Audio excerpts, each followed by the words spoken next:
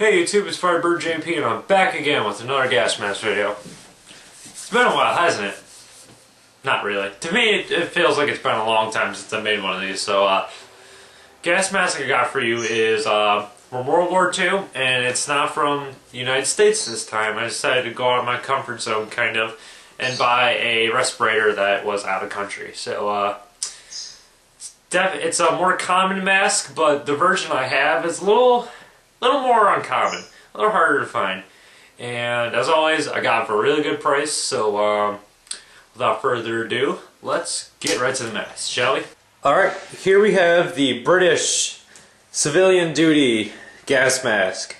But, as you notice, it's a little bit different. As you can tell, very obvious, there is a big black little piece here. And if you guys can guess what it is, it's a microphone. Let's take a look at the mask a little bit. Got the eye lenses, pretty clear. Didn't have to really clean this mask at all. Got the flapper valve, which is still very pliable. Still moves around really easily. Got the filter down here. Swing around here. Got marking right here. It says 11/9/47. So it was made September 11th, 1947. And BRF, I believe that is the manufacturer of the mask. Got the head harness.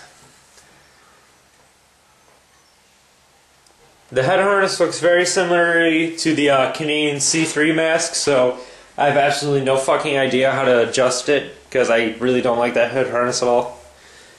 Get a little more detail on the microphone here. Pretty cool. And you notice it's got this neat little thing, which is the headset.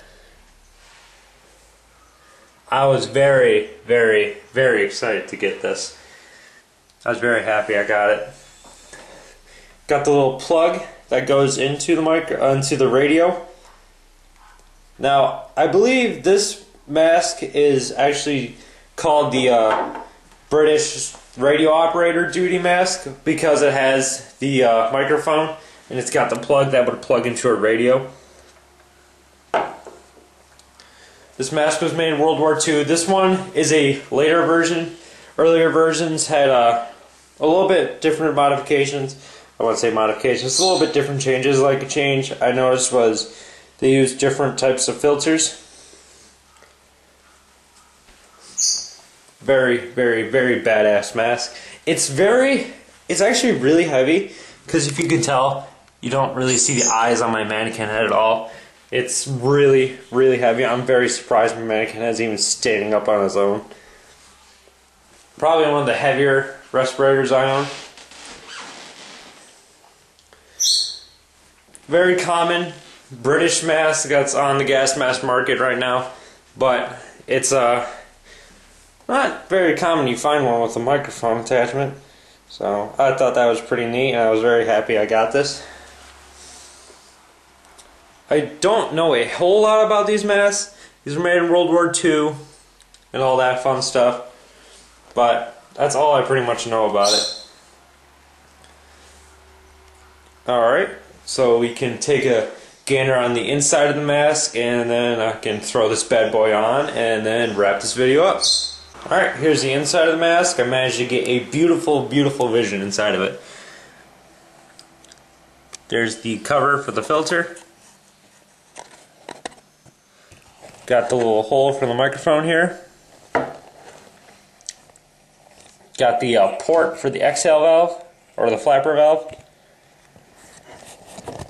And got the eye lenses. Exposes some light, gets a overall view of it.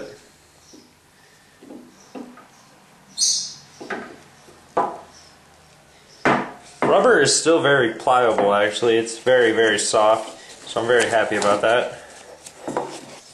Easy access internal view. Straps flip over perfectly. So I'm happy about that. Yep, there you go, just like that. Alright, it's time to put the mask on and then wrap this video up. Alright, now it's time to put the mask on and show you guys how sweet this thing is. This is my first time ever wearing this, so let's see how it goes.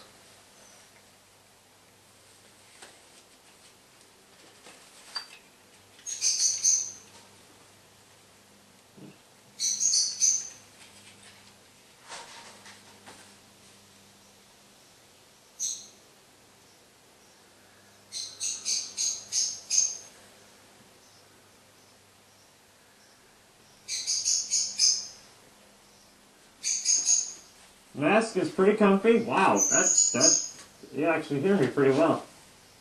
I wish I had a radio to plug it into. I don't think I have a microphone jack quite this big, but mask is pretty comfy. It's World War II. I'm not expecting it to be the most comfy thing in the world. This radio piece actually isn't surprisingly that bad. I thought it was going to be a lot worse, but it's actually not too bad. Very happy.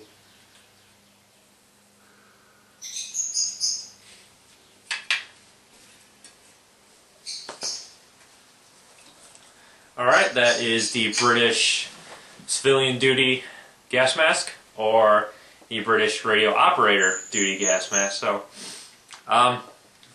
got this mask on eBay for $38, I believe. At first, I saw this auction, and I was like, this thing is going to get really expensive because it has a microphone and all that shit. So, I was just watching it and see how someone would buy it for, but I was like, why not? I'll throw a bid down.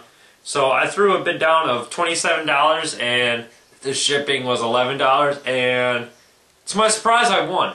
So I was ecstatic. I was very happy to get this. I'm not much of a British respirator guy. This is actually my very first British gas mask. So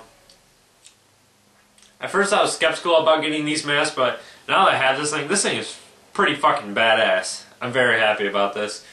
So, yep, I got it for $37 with a microphone and all that.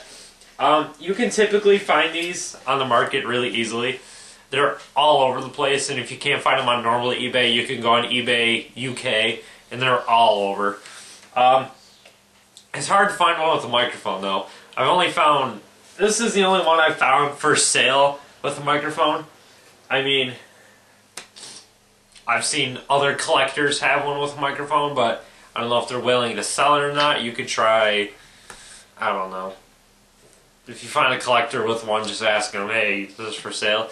You probably won't get it for $38 like I did, but you can still get it. So, that's all I have for you right now. I have a lot of videos planned. I have 2 new masks coming in right now. I'm remaking 2 of my videos, and then if I hit 300 subscribers soon, then I'll have that video too. So, and a chemical protection suit video. I'm still way too lazy to go clean that thing and actually do a video of it. So, that's all I got for you right now, YouTube. So, peace out, keep collecting, and have a good one. See you guys.